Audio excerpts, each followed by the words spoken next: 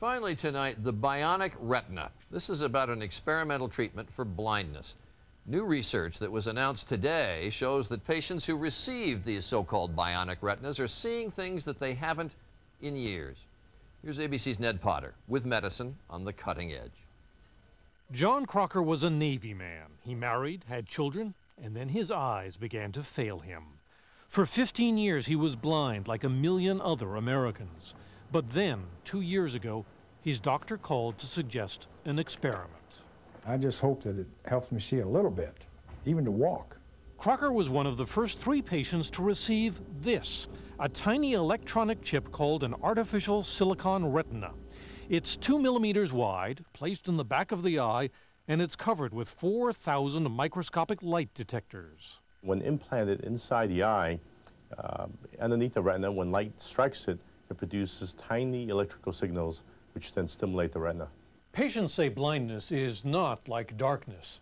Instead, many say it's more like this, as if everything fades into a very thick fog.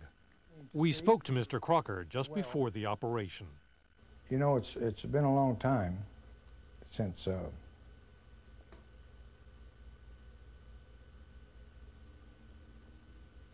He insisted it wasn't such a big deal, but of course it was. I'm sorry.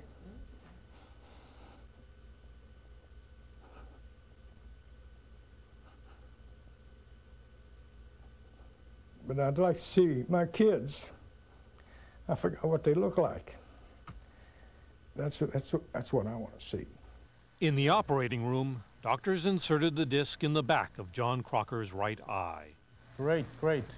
Tremendous. And today, well, he's still far from being able to see faces, but he can see lights for the first time in more than 10 years. He tells of walking down a hall at home. I looked and I could see the lights on our Christmas tree, which is the first time that's ever happened for a long time. Researchers caution that it's very early. Only 6 patients have received the silicon retina. But doctors are at work to improve it, and in the meantime, patients report they can see things. Hints of color, the glow of porch lights, in one case even faintly, the smile on a loved one's face.